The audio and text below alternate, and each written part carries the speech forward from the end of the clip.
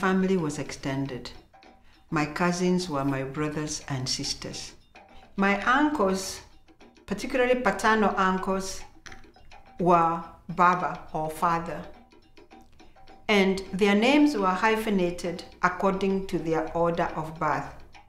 For example, Baba Munini was the title of my father's younger brother. Baba Mukuru was the title for the older ones. My birth father was Baba without hyphenation, and this is true throughout Africa. The maternal uncle has a special place of importance as he slept in the same womb as the mother of the children of the heart. In Kikuyu, he's known as Mama.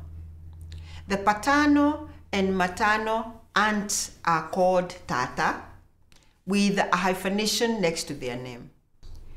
The point here is to explain Wanjiru's perception of extended family, a life that she lived, and to compare it with the Western nuclear family, of which she assumed an identity as Josephine. Losing my mother's name as part of my identity was very hard. It was, however, in accordance with the Christian faith of which I had become a follower.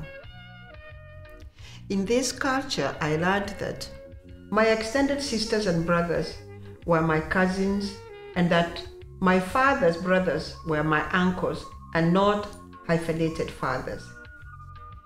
Later on, I found that the only people that were allowed in my records were my father, my mother, and my siblings.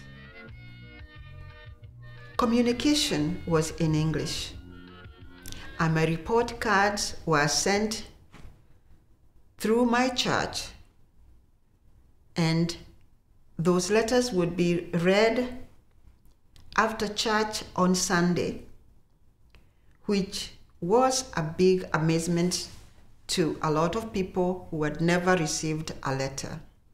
And I had to read and interpret my report card to my mother, who did not understand English. And of course, if I had a B, I would say I had an A.